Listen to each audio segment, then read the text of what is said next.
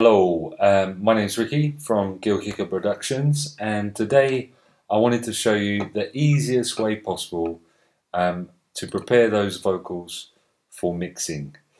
Here I have a track that I'm currently working on with two brothers. They're called the Volitis Brothers, very good singers and songwriters.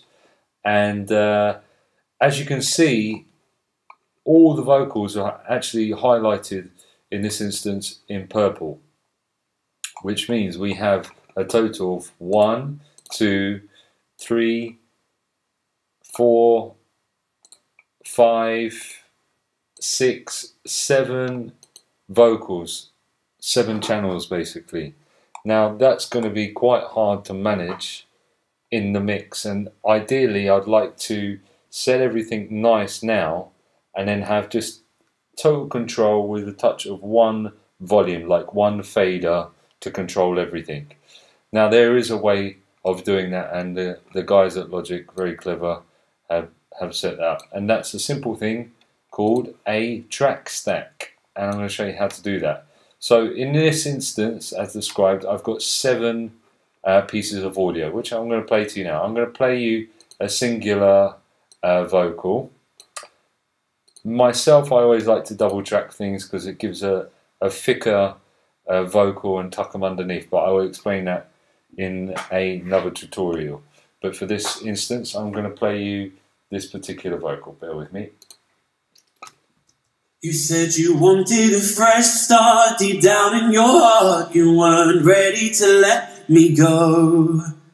I didn't hear it from you. I got a phone call or two from my friends saying they saw you low. And I needed to move on fast. 'Cause I want the one who...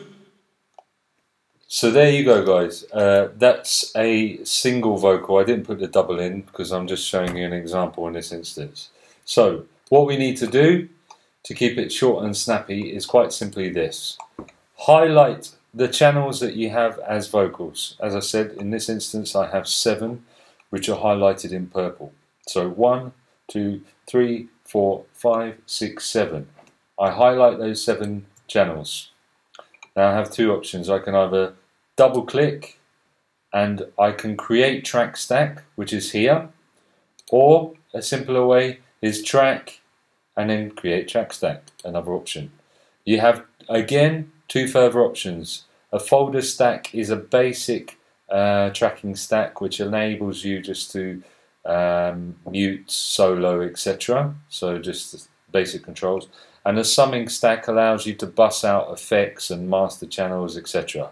So play about with the 2. If you want to put extra reverbs and delays on the whole, imagine 7 vocals, then the summing track would be the one to go for. But for me, I'm going to keep it simple, and I'm going to go for folder stack, which has now done a really great thing and minimized all the vocals. By hitting this, they appear.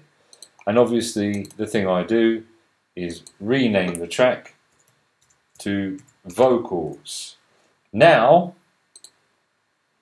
when I solo out the vocals as one, if I've got a whole mix going, I can just solo out like that, and that will solo everything. Now by watching, I'll minimize again and I'll play it for you, bringing down the volume obviously in case it screeches at me. So now, you said you wanted a fresh start deep down in your heart. You weren't ready to let me go. Didn't hear it from you. I got a phone call or 2 from my friends saying they saw you low.